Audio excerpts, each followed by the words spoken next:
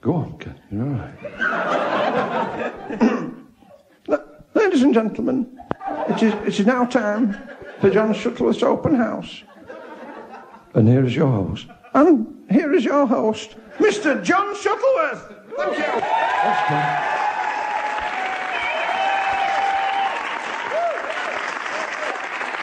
cool. Hang on. It's too quick, isn't it? The foxtrot. Down to a slow rumba. Couldn't see what I was playing.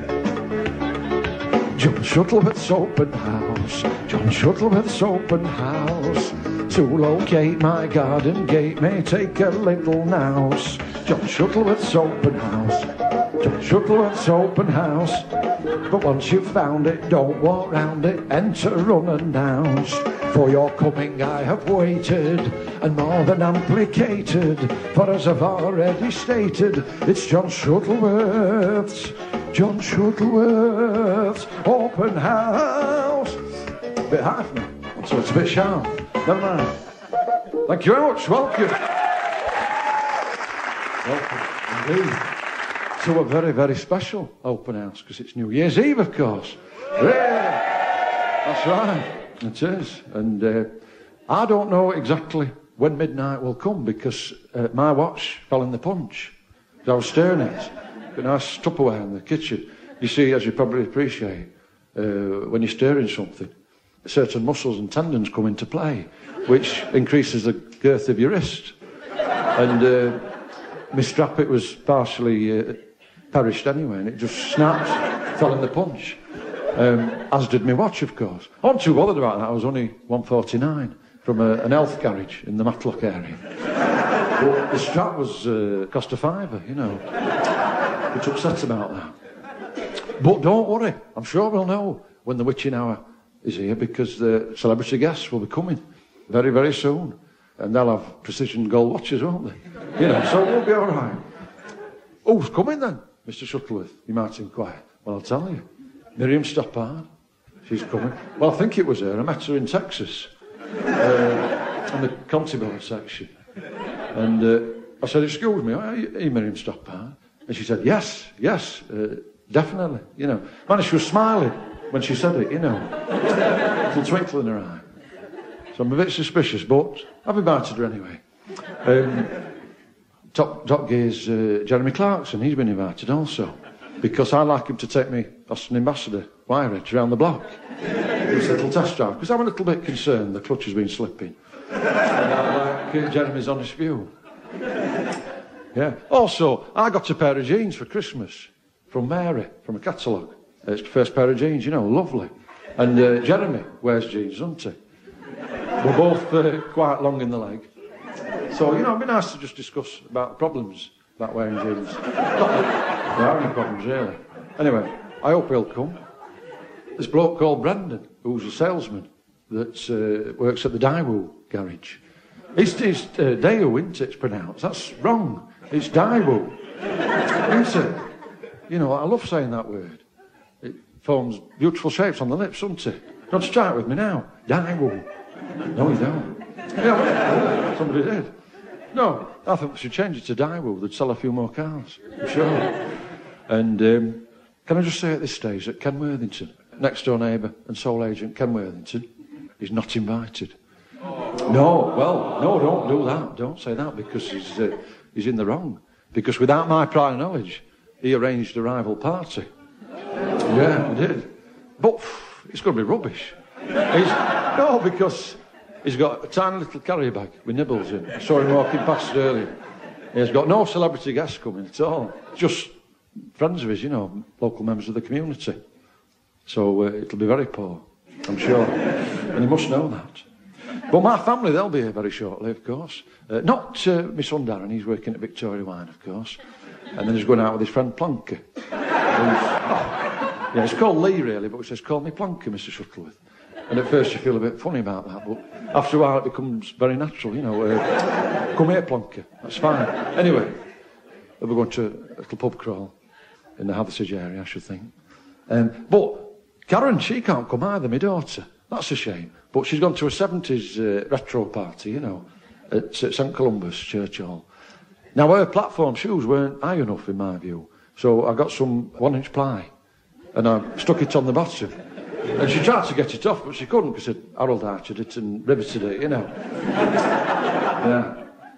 Borrowed a couple of my Dr. Hook singles. Quite like to have gone along. They told me to write it. Mary, where's she? My wife. She should be here. Well, I'll tell you where she is. Probably at the moment she's at the World of Leather. With colleague Joan Chitty. Because Joan's celebrating a divorce. They've got to spend a divorce settlement, you know, buy a new sofa. But there's not many guests here, are there? Maybe the door needs to be open, literally, to show it's an open house. I think I'll do that. Blimey! There's loads of people in my garden. This happened last time I had an open house. Flipping out. But I have to say they're not dressed very seasonally. They're all in leisure wear, like it's summer, you know. Look at that T-shirt, lad, you must be freezing. In fact, no, to be serious for a moment, if later on you do start to suffer from hypothermia, then yes, you can come in and have a little glass of punch. But hey, don't start shivering just to gain admittance, because I'll know, and I'll have you escorted from the premises. All right. Need to find somebody with dark hair, don't we? That lad there. No, because you need a stranger, don't you, at midnight to come in with a lump of coal. It's good luck, isn't it? What's your name, sir? No, not you. Your hair's a bit Albany. That one. Yes, you. Yeah. Simon, is he? Yeah. Where are you from, sir? Oh, sorry, I've just realised I shouldn't have asked you those questions. I know all about him now. You're not a stranger anymore. I'm sorry. I'm sorry, I can't use you. Sorry. We'll have to find somebody else. Let's do it later, anyway. I'll tell you what, I'm going inside because it's freezing. Hey, just a thought. Ken Worthington might approach you and ask you to come to his party to try and make up the numbers. Just say no. Right? Don't be frightened to just say no. Yeah. Oof, freezing. I'll tell you what, I'm going to sing a song now. This is like Band-Aid, and it's to increase third world awareness. And it's also, I'm going to dedicate it to the people in the garden, because, you know, they're carrying on like it's summer. I believe it.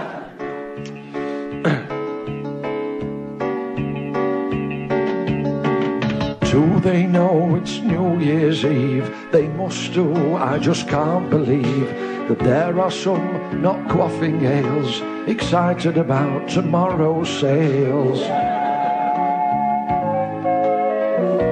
Oh, gorgeous. Do they know it's New Year's Eve, a restful time for families, though some fools leave their cosy home to run amok with crazy foam. Do they know it's New Year's Eve? It has its drawbacks, I concede. It's too late to sing the holly and the ivy, too early to buy a cut price diary or an Easter egg.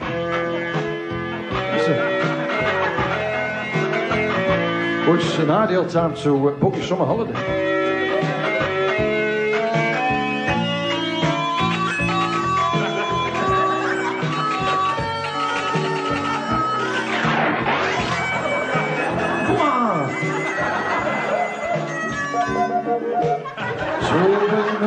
It's New Year's Eve, or is this day a time to grieve and wish this cruel world they could leave and through the pearly gates be received? Oh.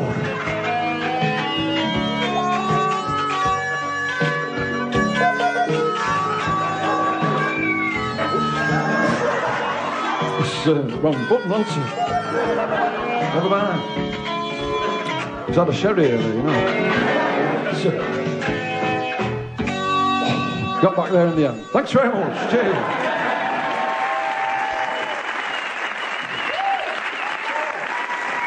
Oh, there's somebody at the door. Who can it be? Oh, it's not Mary. Hello. Who are you? I've come for the party. Have you? You've just come from the garden, haven't you? Yeah. You look like you have. Well, go back there then, lad. I want celebrities at my open house. Oh, You're not a celebrity, are you? No, I'm not. I'm just a bloke. You are. But you brought a bottle of, what is it? Liefraumilch. Lovely. Yes, you didn't even have a bottle of Liefraumilch between them. And you brought one of your own. That's fantastic. Thank you. I've asked you your name. Tony. Yes. What's your second name, though? Roach. Tony Roach. Tony Roach. And what do you do, lad? I'm a poet. Are you? I seem to remember we had a poet last time at an open house. Well, Tony, if you're a poet, please now show it. Come on. That's very funny. No, it rhymes, Tony. That's the point, isn't it? Yeah. You know the one. Go on. Okay, I'll try. Yeah, go on. Okay. Jack and Jill went up the hill to fetch a pail of water. Jack fell down and broke his crown, and Jill videoed it for You've Been Framed. That's quite clever, isn't it? Yeah. Well, come in then, Tony. Oh, great. Because you must be freezing. I'm very cold. Yeah. This is similarly clad to the people in the garden. Right. Tony, would you like a sherry? Or would you like a coffee? Because I got a cafetiere for Christmas. That's the new one, isn't it? It's even newer than cappuccino. Perhaps you don't know about it. You're looking a bit puzzled. But it's got the plunger, which you might think is to keep the coffee warm. But it isn't. You know, it's a mistake you'll only make once. You've got to push it down in one easy movement. But coffee, no. Have you got any beer? No, I haven't. We had a lager, but it was drunk on Christmas Eve. So I think it's going to have to be sherry, Tony. Yeah? Okay. Help yourself. Thank you. Yeah? That's quite comical now, isn't it? It's opening the sherry. Tony, tell us about yourself. Where are you from? I'm from London. Not very nice there, is it? Well, no, the shopkeepers aren't very pleasant, are they? But what's your favourite colour? Black. Yes, thought it might be. Tony's bedecked in very gloomy colours, you know. Those are school trousers, aren't they, you're wearing? No, they're jeans. Are they? They look like secondary school cotton drill trousers to me. I used to wear them. No, they're jeans. Are they? Well, let's not have an argument about jeans. I want to be discussing jeans with Jeremy Clarkson when he arrives, you know. Let's move on. Have you got any brothers and sisters? No. But I've got an uncle, if that counts. Yeah, go on, tell us about him. Oh, he's a farmer, but he's a really terrible farmer. I see. We had to teach him this rhyme. Black sky at night, that means it's night. Black sky in the morning, you've woken up in the night. Don't get that.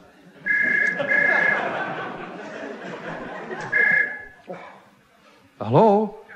John Shuttleworths open house? Don't be so stupid, John. Oh, hey, it's Mary. It's my wife, Mary. Where are you, love? Are you still at the World of Leather? No, I'm at Ken's. Ken's?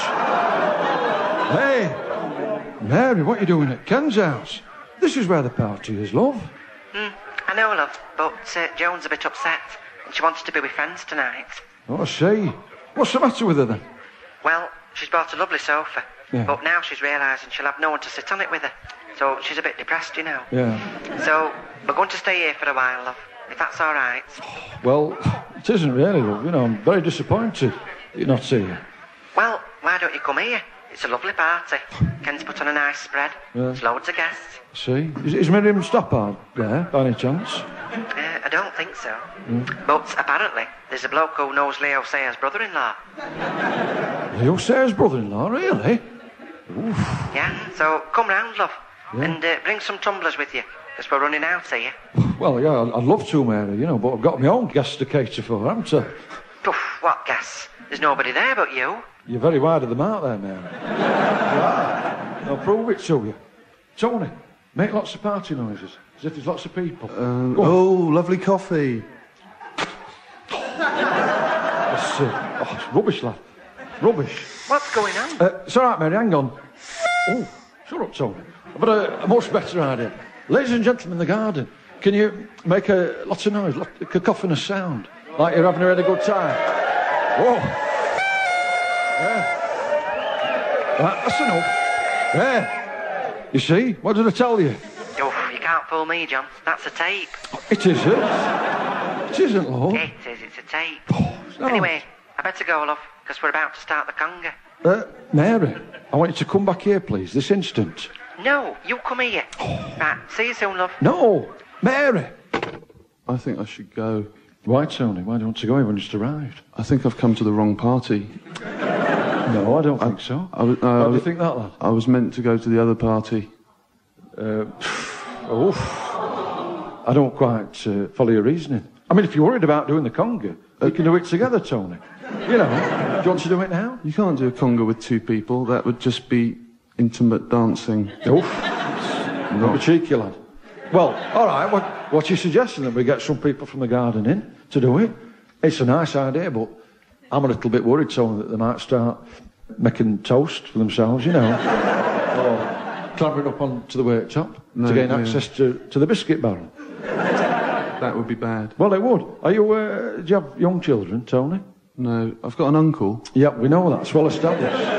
But when you do have children, I'm sure, well, I'm not sure, but maybe you'll meet a lady one day who would want to have children with you. And if you do, this tip will be very useful that I'm about to dispense.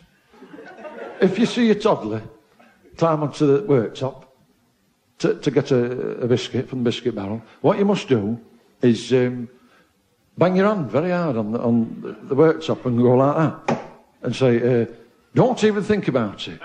All right? Now, the shock of this might cause them to tumble, lose their footing, you know. So be ready to take your hands and put them under the armpits of the toddler. Make sure at this stage, Tony, that you don't tickle them, or they're going to associate pleasant sensations with their actions, aren't they? And repeat the crime. That's very good. Have you got advice. that? Yeah. You weren't taking notes, though, were you? I think I'll remember. Yeah. All right. Well, what should we do now, Tony? I know what I'm going to do. I'm going to go round to Cairns. Can I come? Mary. Can you come? No. Yeah. I'd rather you didn't, Tony. I'd rather you stayed and greet any stragglers, you know, any late arrivals to my party. So please stay. Look, if you're bored, then there's a spirograph in the sideboard. There's a few bits missing, but have a go with it, you know. I'll come back and see how you're getting on. Give you an honest critique on what you've done. And there will be some more people coming. Of course there will. Jeremy Clarkson, he's due. Really? Miriam Stoppard.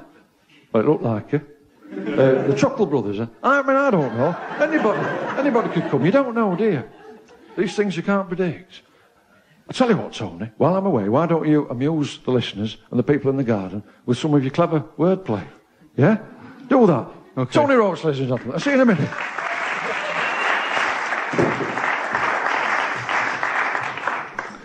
Thanks. Hello, people in the garden.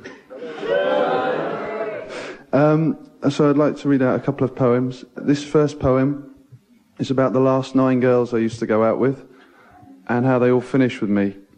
And it's called My Disastrous History with Women. I could tell it was all over with Diana, just from her manner. I suspected it wasn't working with Karen when she said she'd rather sleep with Sharon. Sheila ran off with another man. Sarah, she ran off with another man. Catherine, she ran off with another man. Richard, she turned out to be a man. And now I go out with Sharon Stone. She's a stone that I call Sharon and pretend is my girlfriend. Cheers. So, this is another poem, and it's called Cabbages. Cabbages are great. They're leafy and green. I wouldn't knock cabbages. That would be mean. Cabbages are happening. Cabbages are cool. Des Lynam would be one if he was a vegetable. You can have them cooked. You can have them raw. You can have them shredded and put into coleslaw. Yes, cabbages are nice. Cabbages are pleasant. But you don't expect to get one from your dad as an 18th birthday present. It's quite a personal one, that. I thought I'd do a happy, cheery poem now, and it's a poem about somebody beating me up. And it's called My Dad. Whenever my dad hit me, he would always try to make it up to me the next day by buying me a present. It was his way of saying sorry. One time, I remember, he bought me a mini printing kit and some stencils, and I used them to falsify documents which had him convicted as a war criminal. Thank you very much. Cheers.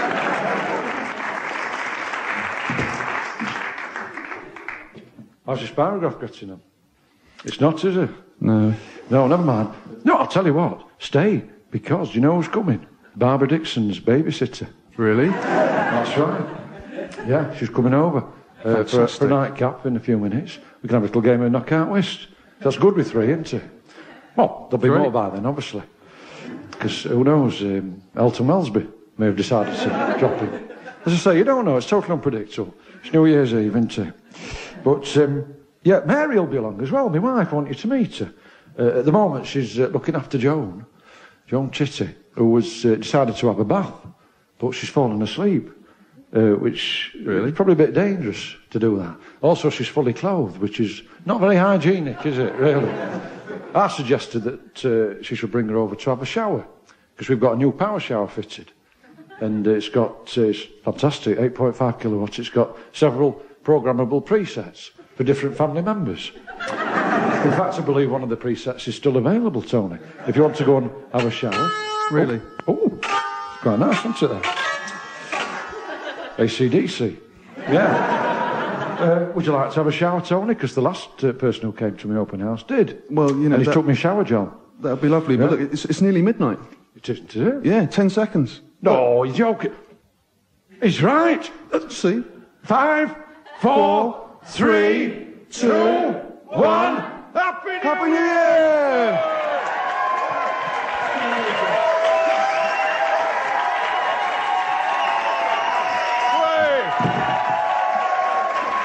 Come on, normal.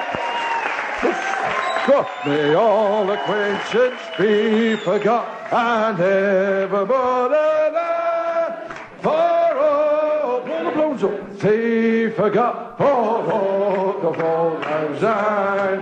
For all. Lovely. You keep going, that's it.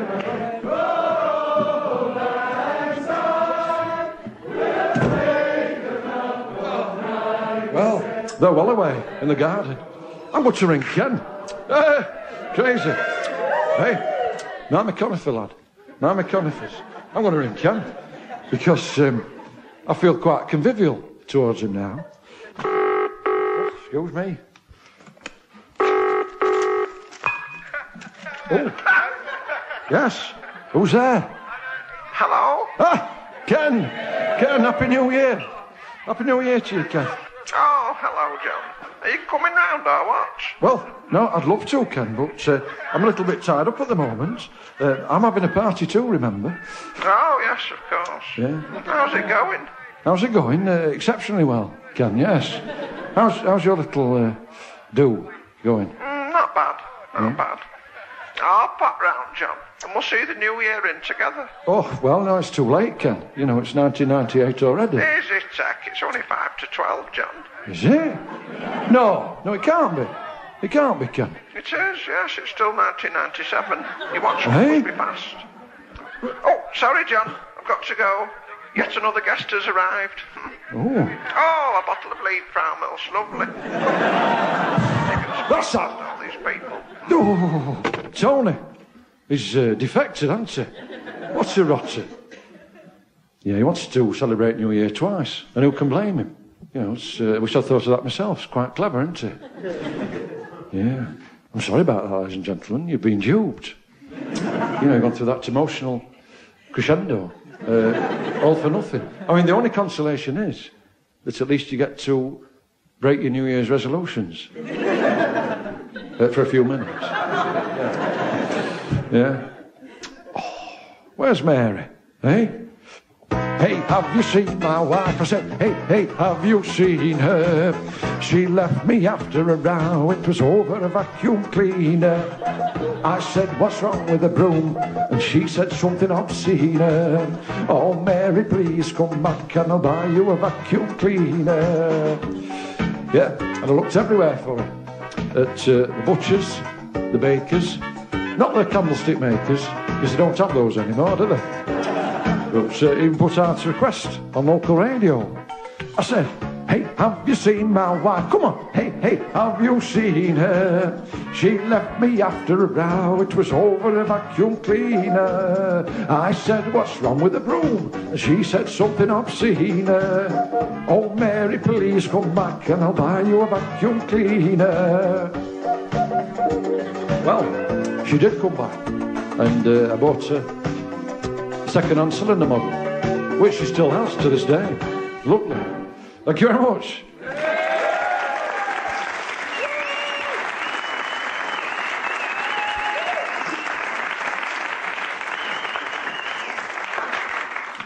So actually, she wants a Electrolux glider now. Mary. Oh. Tony is talking to Barbara Dixon's babysitter in Ken's garden. He's giving her a glass of Liebfrauen Milch. No, he thinks he's really clever, hobnobbing with Friends of the Stars. What Tony doesn't realise is that he's not the babysitter of Barbara Dixon, the singer. It's Dixon with an X. It's a local lady, Barbara Dixon. She runs an industrial cleaning company. You know, so she's doing very well. Quite an impressive connection, really. Almost as impressive as Barbara Dixon, the singer, really, isn't she? She's not been in the charts for a while. Oh, he's giving her a kiss now. It's a bit forward of him, isn't it?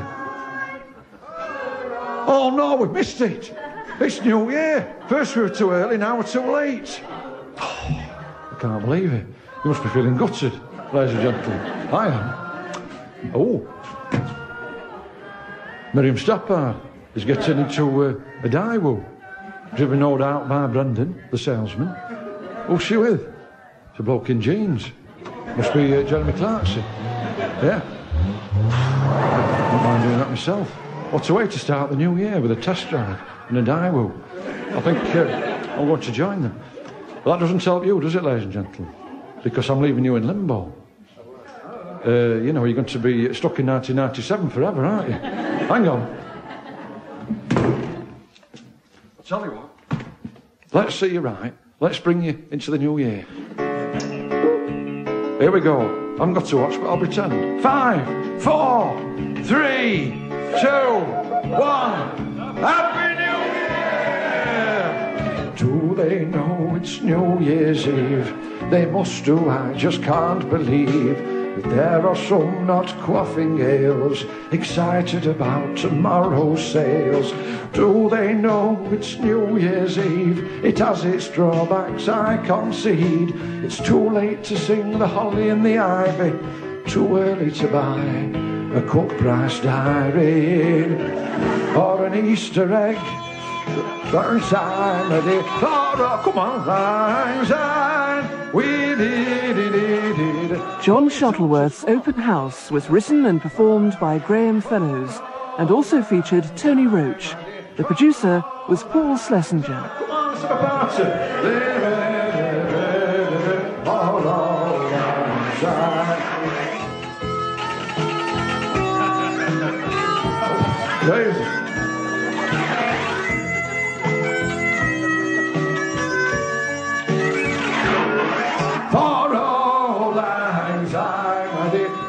Tony, where are you?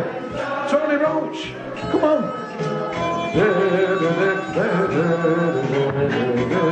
Oh, he's come back. Tony Roach, ladies and gentlemen. Oh.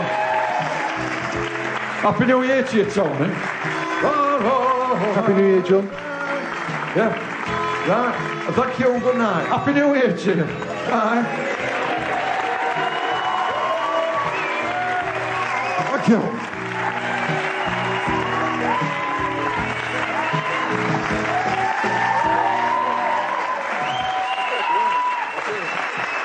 Thanks very much. Cheers.